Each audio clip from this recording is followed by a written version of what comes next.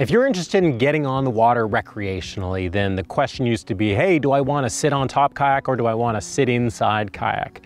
Well, a new question has come around over the past 10 years, and that's been, do I want to stand up paddleboard or do I want a recreational kayak? Well, Tahe Sport thinks that they've solved that problem by creating the Tahe Sport 11.6 Beach Sup-Yak. And this sucker here, it's an inflatable watercraft that's designed to be both a stand-up paddleboard and a recreational kayak. But the question is, does it do both well? And that's what I'm going to test right now. We're going to take a quick look at the whole board boat.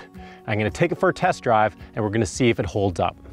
The Tahe Sport 11.6 Beach Sup-Yak and Kayak Kit retails for $6.99 US. The boat is 11 feet 6 inches long. It's 36 inches wide. It weighs only 25 pounds or 11.4 kilos and has a capacity of 450 pounds or 200 kilos. It's primarily designed for protected water and slow-moving rivers. Now, the features worth noting for the Beach 11.6 Sup-Yak is the 6-inch drop stitch construction, and that's what allows you to pump this thing up to 15 PSI. That's a lot of pressure. This thing is bound to be rigid. Now, it has reinforced rail stringers for stiffness and durability. It has bow and stern bungees for stowing gear. It has a daisy chain attachment system for customizing where you put the seat or seats and the footrests. And it has carry handles at either end and at the middle. The package for $699 comes with the board or boat, 2 hybrid paddles for kayaking or paddleboarding, 2 removable footrests, 2 seats, a leash to stay connected to the board, a 2-way pump with gauge, a backpack for carrying, and a repair kit. All right, fool me once, shame on you. Fool me twice, shame on me. I have pumped up a lot of inflatable kayaks and SUPs over the past few weeks testing, and I've learned my lesson. I'm not pumping this time. I'm trying a new product. This is the Outdoor Master Shark SUP pump or inflatable kayak pump, and I haven't used this thing before, but I'm excited to use it because it's actually quite a bit of work to hand pump these inflatable kayaks and SUPs up. It's okay if you do it every so often, but when you're doing it a lot, it becomes a bit of a pain. This thing just plugs right into your car connector. It pumps up to 20 PSI, which covers any inflatable SUP or kayak that I know. So I am about to make life easy for myself. 15 PSI.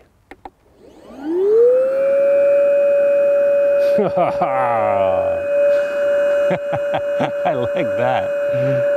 While this sucker's pumping up, do me a favor and subscribe to Paddle TV if you haven't already, because we got lots more gear reviews, paddling tips, and paddling adventures coming your way.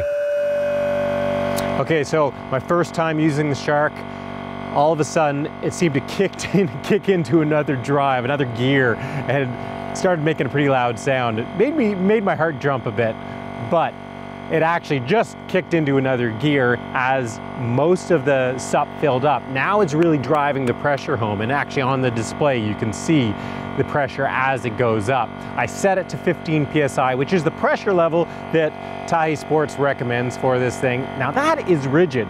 That's nice and tight. I think this thing is going to feel very hard and rigid in the water.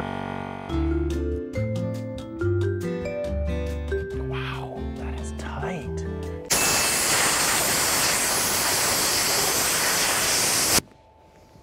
Jeez.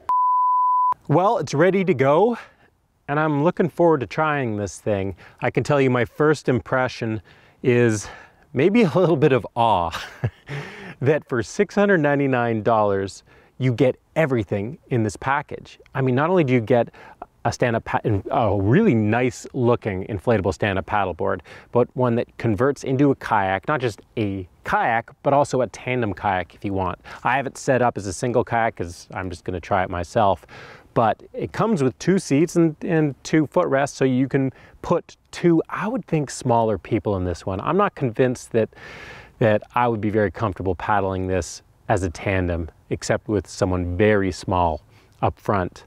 But then on top of that, there's all sorts of other goodies you get, including 2 paddles. Now, the paddles can be used as either stand-up paddles or as kayak paddles. And you know, the kayak paddle that comes with this thing, it's part of a package. It's pretty amazing. I'm not going to test it though, because I know what a kayak paddle like this, how it will perform. It's going to paddle like an entry-level kayak paddle. It's going to do the trick. And hey, any paddle is better than no paddle. So the fact that you get 2 of these with this board is awesome. But if you're a paddler and you do a lot of paddling, it won't take you long to want your own specific kayak paddle or a higher end kayak paddle. And so that's what I'm going to use today instead of this sucker. Let's get this thing to the water and go paddling.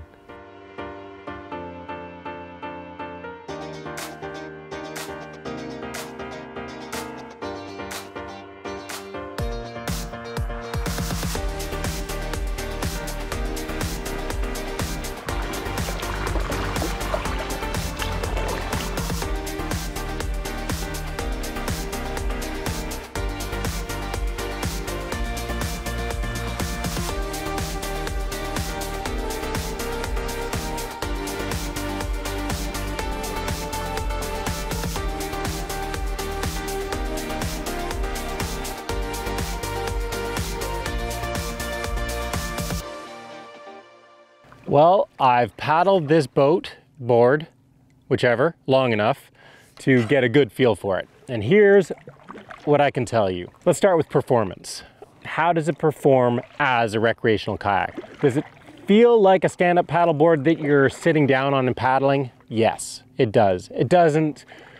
Does it perform as well as a similarly classed recreational kayak? Well, no, it doesn't paddle quite as well as one of those. First of all, the bow doesn't have that nice V that cuts through the water.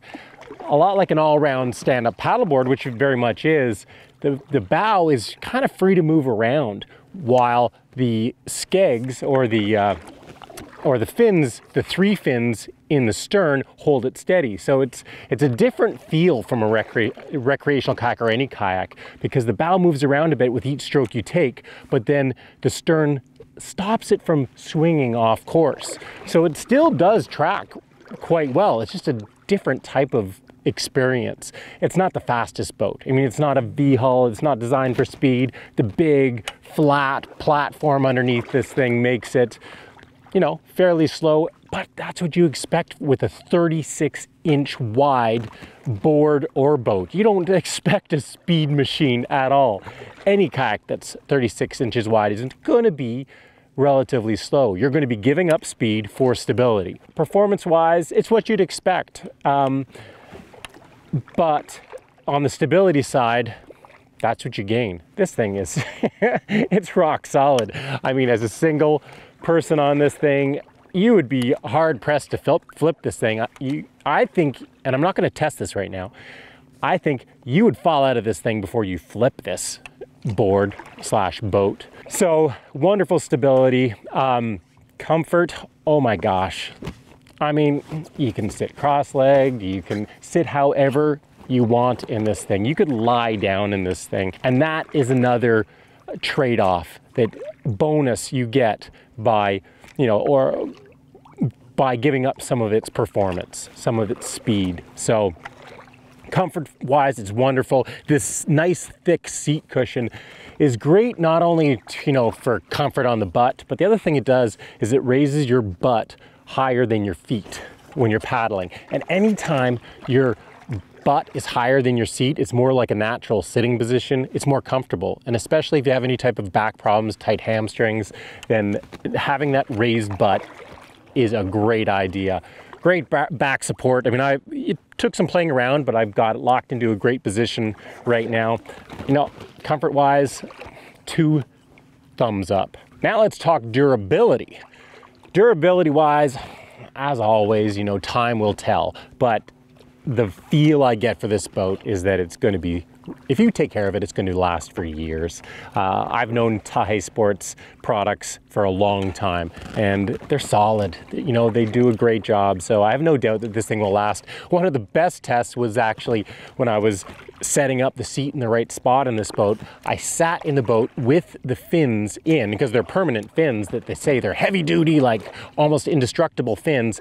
Well, when a dude like me sits on top of those 3 fins on the ground, and there was no bending, it didn't feel like it was a problem. It wasn't a problem at all for them. That's a great sign that this thing is built rock solid. All in all, the only thing that I've noticed right off the bat is being sitting up high with this thick seat. Although it's a comfortable sitting position, my paddle's too short. This is a 235 centimeter paddle, and I'm a tall dude. So I'm a tall dude in a wide boat, sitting up extra high, and what I'm finding is I can't get my blade fully planted at the, up front before I take a stroke. And so what that means is I need a longer paddle. And probably a 250 centimeter paddle would be the ticket. But otherwise, I'm gonna keep paddling and let you know what else I discover about this boat, board, spoon, fork.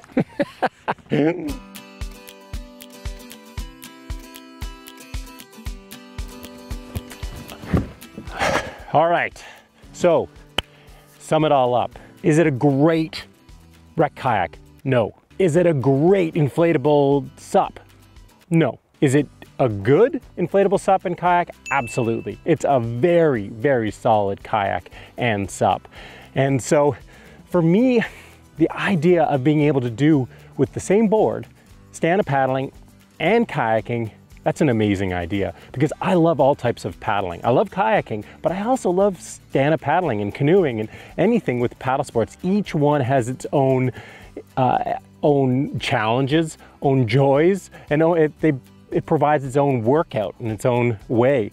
And I love doing everything, and the fact that you can do it all very well from this one boat/board is amazing, and it's particularly amazing for the price. I mean, $6.99 for the board with the seats, the 2 paddles, everything you need. I mean, really, you can't beat that. And the fact that it's portable, 25 pounds, that's incredible too. So a fantastic deal if that's what you're looking for. If you're looking for a killer kayak at this price point, well, it's not probably the right one, but a dual purpose, amazing. That's it for me. I hope you guys enjoyed this video. If you did, give it a thumbs up like always. Subscribe to Paddle TV if you haven't already, and we will see you again for another paddling vid.